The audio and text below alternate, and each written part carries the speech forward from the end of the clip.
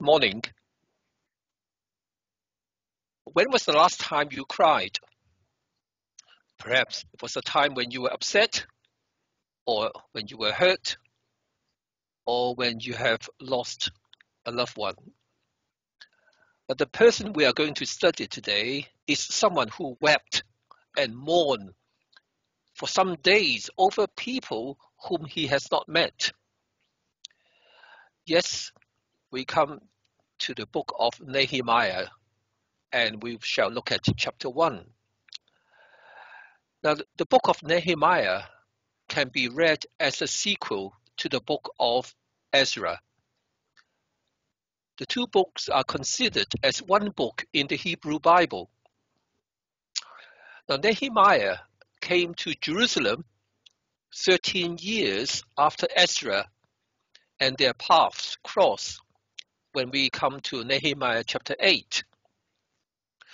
Now, while Ezra was a priest and a scribe or a scholar in the law of Moses, Nehemiah was only a Jew living in exile under the same time when the Persian Empire was was in control of the area. Now, how much do we know of Nehemiah?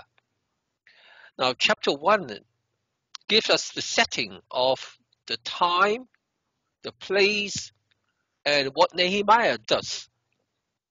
The time, we are looking at the year 445 BC, which is the 20th year of the king Artaxerxes of Persia. Place, it is in a royal palace at Susa. Now, this is a winter palace for the king. And so what does he do? Nehemiah was a cupbearer to the king. In other words, he holds a very prestigious position and is much trusted by the king. And he was later made governor of Judah for a period of 12 years, which we shall see in chapter 13, during which he carried out the rebuilding of the Jerusalem wall, and also he carried out the much needed social and spiritual reform of God's people in Jerusalem.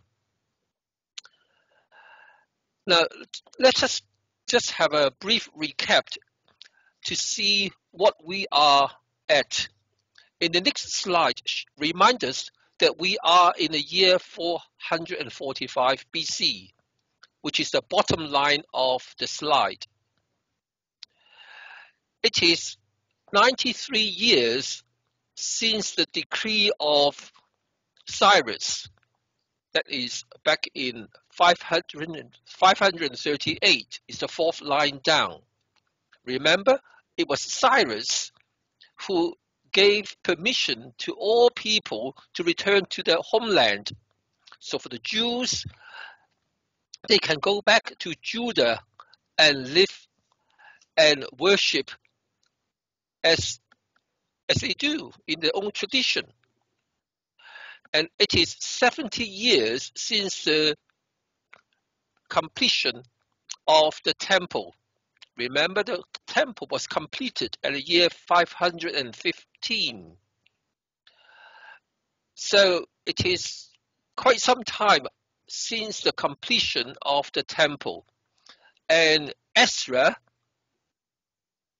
as we saw 2 weeks ago, he returned to Jerusalem with some priests and Levites in the year 458.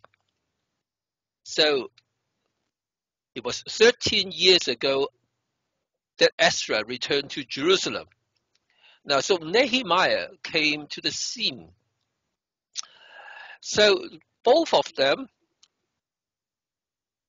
feature in the scripture under the same period when the Persian king Artaxerxes was in power. So the next slide again reminds us the period under which the Persian king was overruling the entire region. On the furthest right column, you can see that it is during his reign, 464 to 423, right, that Ezra and Nehemiah returned to Jerusalem. It is also in that period that God spoke to his people through the prophet Malachi. Yes, Malachi was the last prophet in the Old Testament, and it is the last book as we have in the scripture, in the Old Testament scripture. Now it is through the ministries of Ezra, Nehemiah, and Malachi that the remnants have kept their identity as God's people, and they have not returned to idols or foreign gods because of what these three people did in that period. So I believe God has much to say, not only to his people in those times, and also to us today. So today we are going to consider Nehemiah chapter 1 under the following three headings. 1. We are going to look at Nehemiah's concern. Why was he crying for God's people? 2. Nehemiah's confession. Yes, he was weeping, mourning, and prayed for a long time for God's people. Number 3, we shall look at his commitment as a result of his concern for God's people and also God's honor in Jerusalem. He has decided to do something which is quite staggering. Okay, so let us look at the first one, Nehemiah's concern. Now, in the beginning of the chapter, the first 4 verses tells us that this material is taken from Nehemiah's personal memoir. Although he was living in a royal palace, which is over 10,000 kilometers away from Jerusalem, he asked about the welfare of the remnants when he met his fellow brothers from Judah. In verse 2, Hananiah, one of my brothers, so it could be a Jewish brother or his own brother, but we do not know for sure. So these brothers came from Judah with some other men, and he questioned them about the Jewish remnant that had survived the exile and also about Jerusalem.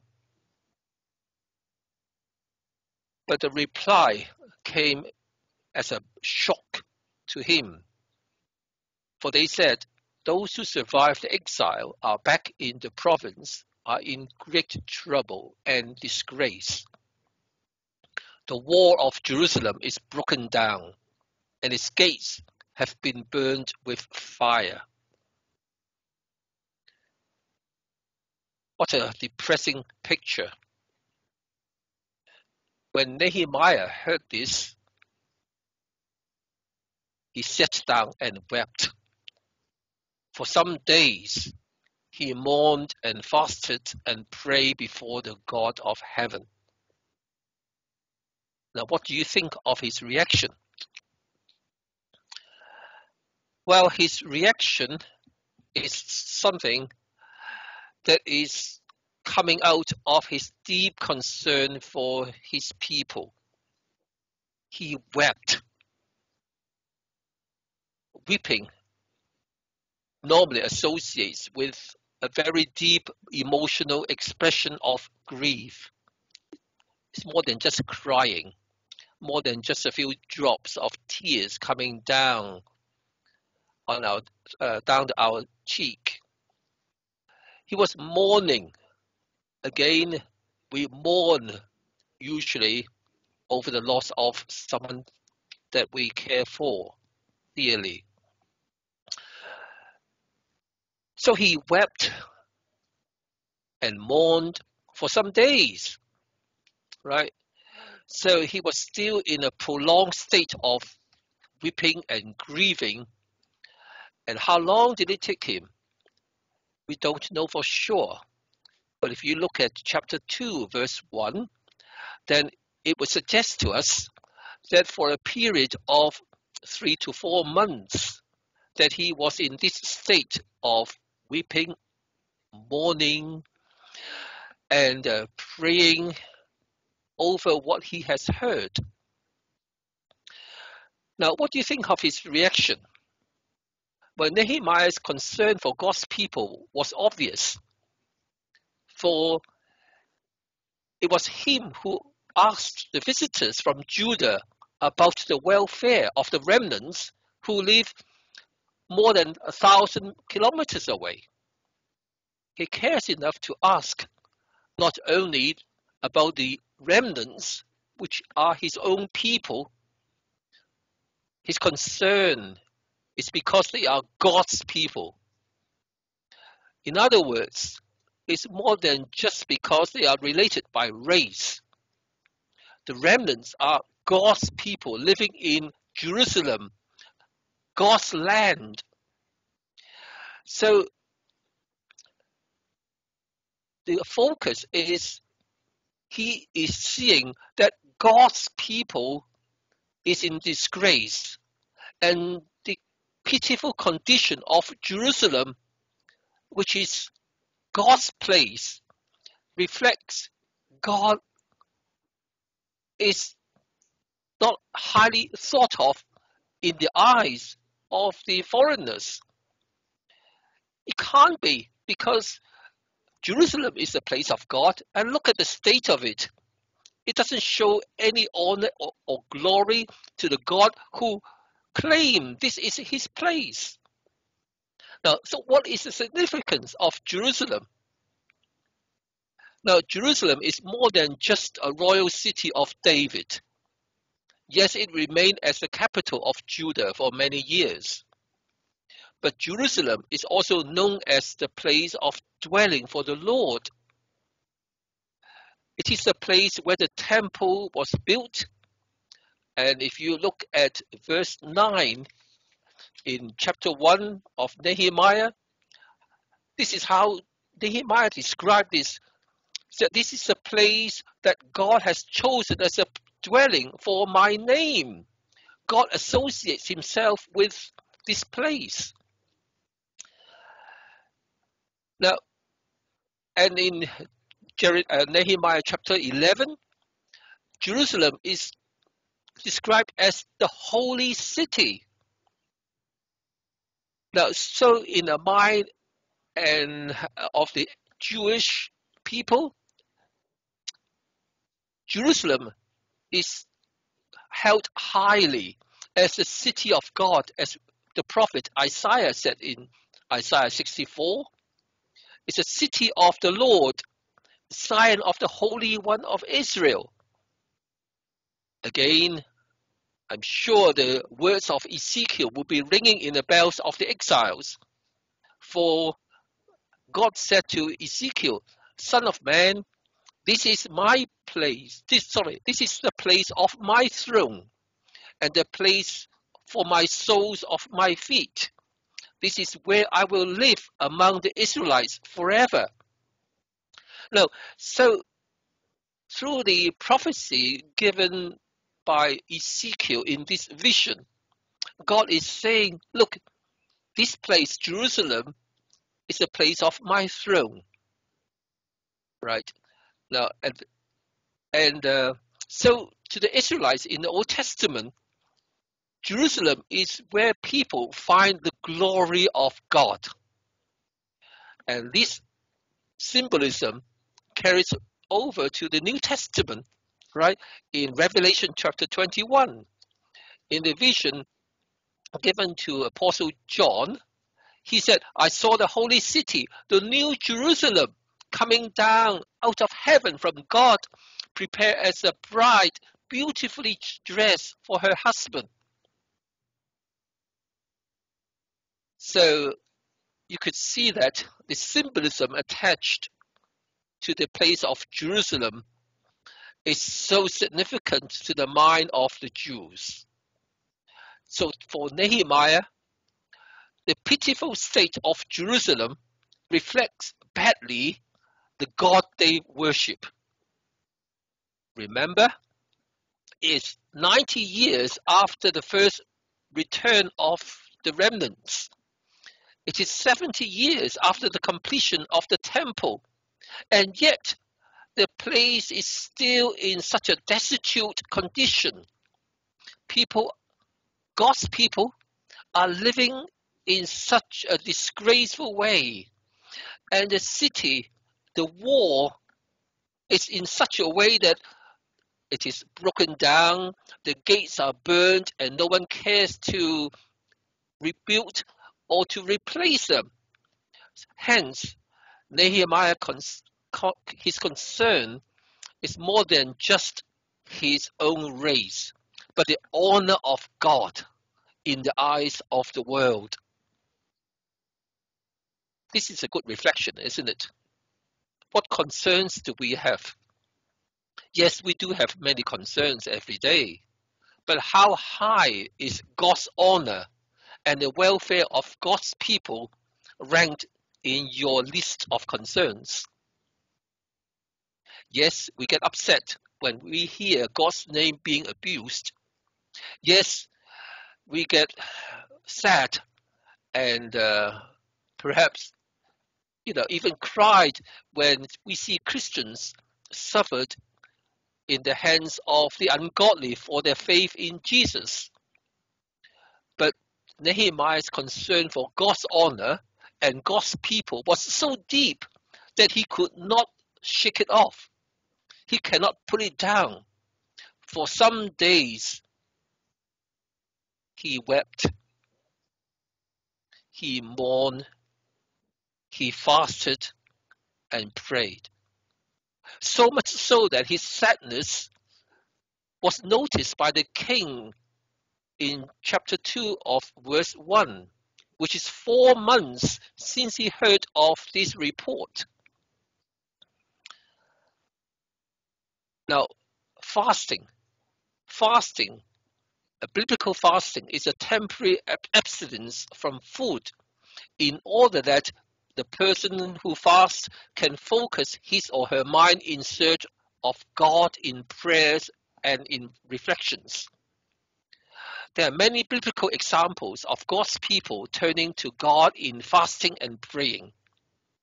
For example, in the book of Esther, Esther asked all the Jews to join her in fasting and praying when the survival of the entire Jewish race was at stake. Now, Nehemiah cares for the honor of God's people and the honor of God so much that he fasted and prayed during this period. And what does he pray for? And the next slide shows us he was praying on behalf of God's community. In verse 5, in the prayer he said, Lord, the God of heaven, the great and awesome God who keeps his covenant of love with those who love him and keeps his commandments, let your ear be attentive and your eyes open to hear the prayer your servant is praying before you day and night for your servants, the people of Israel. I confess the sins we Israelites, including myself and my father's family, have committed against you. We have acted very wickedly toward you. We have not obeyed the commands, decrees, and laws you gave your servant Moses. Now please note from these 3 verses, verse 5 to 7, Nehemiah was praying to God in his as a first person. He's using I. Right? Please be attentive to hear your servant is praying I. But then he's praying for not himself alone, but for the community of God's people. For it says in verse 6, for your servants, the people of Israel, for God's people. And secondly, he's making confessions to God, not only for his personal sin, but for the sin of the entire community, past and present. For he said, the sins that we have committed, including myself, my father's family, right, and the ancestors as well. So it is fair to see that he's actually carrying God's people in his prayer. He's carrying the community to God, although he is not a priest. He's neither a prophet. He's only a lay person serving in the palace as a cupbearer. Now, I think there's so much we can learn from the scripture in our modern, in the setting of our modern culture. In our Western modern culture, we see things in a very much personal, individualistic way, right? So even our salvation is very much focused on our personal salvation, which is true. Our focus is our personal family. When we mention family, usually we have in mind of the man and the wife and the immediate children, the nucleus family. And yes, we still keep in touch with our parents and the siblings, but they are somehow, especially the siblings, are extended families, right?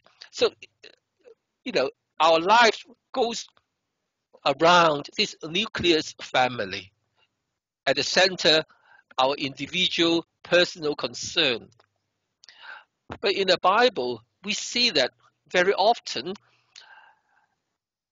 a person is so much aware that he is a member of a large community.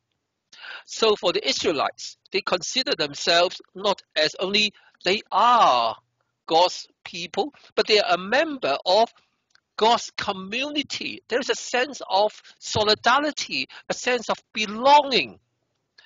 So they rise and fall together as God's people. Now in the New Testament, you can see that thought is being extended to the oneness in Christ, right? So it goes beyond the racial and political and social barriers. In Christ, there is no Jews or Gentiles, no rich or poor, no male or female, masters or slaves, for we are all together redeemed, saved people in Christ. So I think the biblical understanding actually tells us a great deal. And when a person sins, yes, the person is responsible, but the entire Christian family suffers. And so this reminds us of the great responsibility as an individual in God's community. There is a responsibility to watch out for one another and to build one another up in Christ.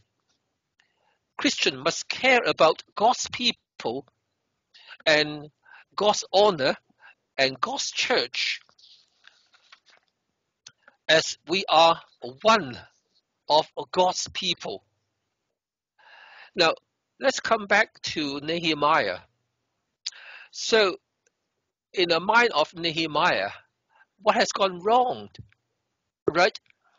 And not only Nehemiah, for the entire remnants living in exile, they would have time to reflect on what has actually happened to them. For example, the destruction of the temple, how they came to the foreign land in exile, and how God has kept them together. And even though the number is small, the remnants were able to return to Jerusalem 90 years ago. And then they reflect 70 years ago, the temple was built. But the question is the covenant with God still in force? If the covenant is still in force, why Jerusalem is still in ruins? And why the remnants are living in disgrace? So I think it is fair to read that Nehemiah must be going through this in his weeping, mourning, fasting, and praying. And he comes to this crunch. Yes, in his prayer, he's not just asking for God's mighty work to build a temple for them. His concern was, look, we need to come back to God and to confess their wrongs. Yes, sin is a serious matter, especially sin against God. That's why in verse 6, he said, I confess the sins we Israelites have committed against you. Yes, in verse 7, we, God's people as a whole, have acted wickedly towards you, our God. Yes, we have ignored, we have obeyed your word given through your servant Moses. The only way back to God is through confession and repentance. Confession before intercession or even supplication. Yes, we confess in our prayers, but sometimes I feel that we confess only in a very vague way. Our confession is taken too lightly, or forgive my sin, and then we just roll on to something else. Now, for Nehemiah, his confession is very specific, refers to what they have gone wrong, and they have sinned against God. They have, especially the ancestors, they have turned away and worship idols. They acted in a wicked way, not only religiously, but socially. They have neglected the poor. They have actually taken advantage of the weak, the fatherless, the widow. Look at the list of wrongs listed in the book of Amos. God was telling them, look, you come to me with sacrifice, you come to me with all the religious languages in prayer, but what are you doing among yourselves? Are you living out as God's people? And that's why Nehemiah recognized the only thing back to God is firstly through confession and repentance. Next, the next line shows us that he knows that, look, they dare not ask for anything more than God's mercy and his grace. And in verse 8, he said, remember the instruction you gave your servant Moses, saying, if you are unfaithful, I will scatter you among the nations. But if you return to me and obey my commands, then even if your exiled people are at the farthest horizon, I will gather them and bring them to the place I have chosen as a place for my name. Now, if you look at these two verses, Nehemiah only bring out the covenant that God has given to his people through Moses. right? Yes, it was God who rescued their ancestor from the hands of the Egyptians and gave them the promised land. And they expressed their faith on the Lord as their God. As they are God's people, they belong to God alone. And that's what he's saying. Look, in verse 10, they are your people, they are your servants, whom you redeem by your great strength and mighty hand. So if you look at these kind of languages, he is saying in his prayer, Lord, we can only turn to you seeking your grace because you are covenantal, you are a faithful God. We don't deserve any, any anything more than your punishment. That's why he reminded them. He reminded himself and God's people through this prayer. God says, if you are unfaithful, God's punishment will come upon them. And it did in the form of exile. But in the same way, God has raised up Cyrus, the Persian king, to give them the opportunity to come back to Jerusalem. Now, we have no time to look at Cyrus in the book of um, Isaiah, because Cyrus was actually described as God's anointed servant. God is actually working out his plan through a foreign king. Now look at his prayer. There's no mention of the Jerusalem wall. There's no request for God's direct action towards the remnants in Jerusalem. But he can only mention that the covenant that God has given to God's people through Moses. So the next, we turn to his last sentence in his prayer.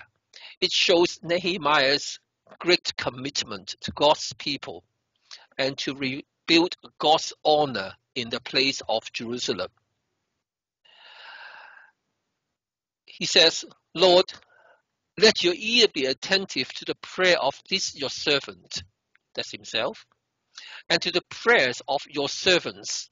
So other people too will be surely praying for God's honor and the welfare of God's people. Give your servant success today by granting him favor in the presence of this man. Now, in his memoir, he didn't give great details of what he was in his mind at that in his prayer, but we note in chapter 2 and the later events unfold that he was actually asking God for his return to Jerusalem to rebuild the broken city wall. Now, but before he could do so, he needs to get away. In other words, he needs the king's permission to grant him leave from work so that he can go back to Jerusalem. Now, let's just consider what options has he got. Now, going back to Jerusalem is the most difficult and important decisions for him. Perhaps if he sits down and work out the pros and cons, there may be other options. Perhaps he can give financially, and perhaps he can use his connection to introduce some skilled builders, some experienced project manager for the rebuilding of the wall. And also another option, he can pray for support. And that's what we normally said, isn't it? We pray for one another. Yes, we do that. Now, again, there are also many reasons for him to say, well, yes, I will just pray and I will help you to find a good builder, project manager. who can take the task forward, but it's not for me. I'm sorry. I cannot commit myself because A, I'm living 1,000 kilometers away. B, I'm tied to the job. And C, the king has to allow me leave even if I want to go. Now, he himself is putting forward to a task which is really, really difficult, demanding, and dangerous. And I'm sure when he sat down and worked out, there would be costs involved as well. Firstly, there will be a personal sacrifice of his lifestyle. He has to give up living in the most luxurious place on earth at that time, the royal palace. He has to give up his prestigious position as a cupbearer, trusted by the king, the most powerful person in the empire. And what other costs involved? He has to work hard in a place where there is no one he can trust. Again, we will see that later. And then C, yes, his working away is going to be a long time. He actually works and stays in Judah for 12 years. Fourthly, what other personal costs involved? He was accused, he was threatened, and he was spied on. And for a period, he has to carry his weapon in his sleep with his uniform and armor. You can imagine the dangerous position he was in when he was in Judah. And fifthly, most importantly, the personal risk being misunderstood by the king for his intention. Remember in Ezra chapter 4, when the opposition wrote to the king Artaxerxes, and it was the same king who gave the reply and said, let's stop the rebuilding of the city. Right? So he is going to ask for the king to revert more or less his previous edict for allowing him to go back and rebuild the city wall. Now, why bother to ask for such a dangerous task? I think the answer has got to be his concern for God's glory and the welfare of God's people, that he is willing to put himself out and to commit to this task. It is not for faint-hearted. He was determined to go himself and to see to the task for God's honor. So today, is there any significance of this event to us? Is God asking us to go back to Jerusalem to rebuild the temple, or to build a big church, a super structure for him? No, because as I said earlier on, although Jerusalem has its own symbolic and spiritual meaning attached to it, there is discontinuity and continuity in Jerusalem seen as a place of God's glory. Firstly, this continuity. There's no need to attach to God's glory to a place. There's no need to fight for Jerusalem and to look and to build a church to show God's glory in a physical place. For we read in Revelation 21, we look forward to a new Jerusalem when the new heaven and new earth arrives, right? And in Revelation 21, God's dwelling place is now among the people, right? So in other words, God's dwelling is no longer in a place, Jerusalem, but God's dwelling is the people rather than the place. It's among God's people. So in other words, God's glory is not reflected by how beautiful Jerusalem is, but God's glory is expressed through how beautiful, how holy God's people are. So there's a continuity. Yes, God's honor is attached to God's people.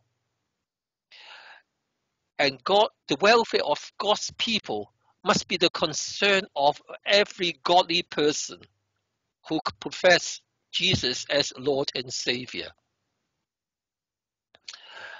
So the application for us is very clearly the continuity of God's honor and the good of God's people should be our paramount concern. Is that your personal concern too? Now, in the account of Nehemiah, we saw how he carried the entire community of God's people in his prayer. How far are we willing to carry God's people in our prayer, in our supplications? Does the poor spiritual condition of God's people cause us to come before God in tears? Are we weeping and mourning over the worldliness among God's redeemed people?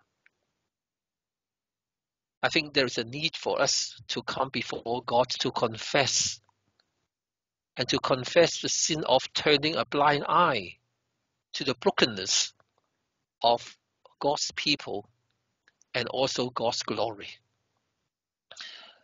Thirdly, in Nehemiah, because of his concern for God's glory and God's people, he's willing to commit himself at a great cost to himself.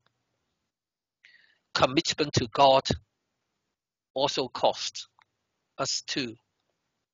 Commitment to God's people also involves sacrifices that we have to make in order that people may be built up and encouraged. Let us take heart. Let us be one of the Nehemiahs that God can raise up and use in our modern time. Let's pray. Heavenly Father, we give you thanks that you have used the record of Nehemiah to inspire us.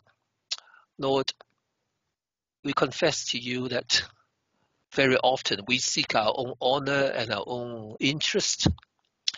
And Lord,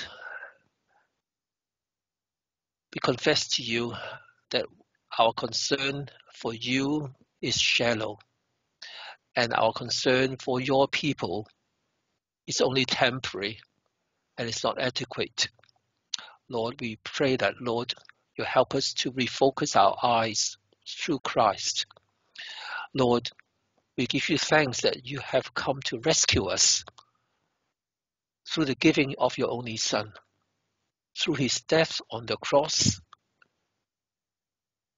that our sins are paid, and through him that we have been brought back and received into your family as your people. Lord, we give you thanks that we are living in a comparatively safe and comfortable environment. Lord, we remember those of other brothers and sisters who may be living under some hostile regime. They have to work hard, and their lives also are in danger because of their faith in you. Lord, we pray for your protection. Lord, we pray that you will continue to show your people of your grace and your comfort in their distress. Lord, we also pray that you help us to use our resources in an intelligent way so that, Lord, your people might be built up, not only financially, practically, but also spiritually. Lord, we pray that you help us to rebuild ourselves before you in our devotion. Lord, help us to draw close to you through fasting and praying. Lord, we pray that your Holy Spirit will guide us, will convict us, and will empower us in our spiritual journey. For we ask this in Jesus' name. Amen.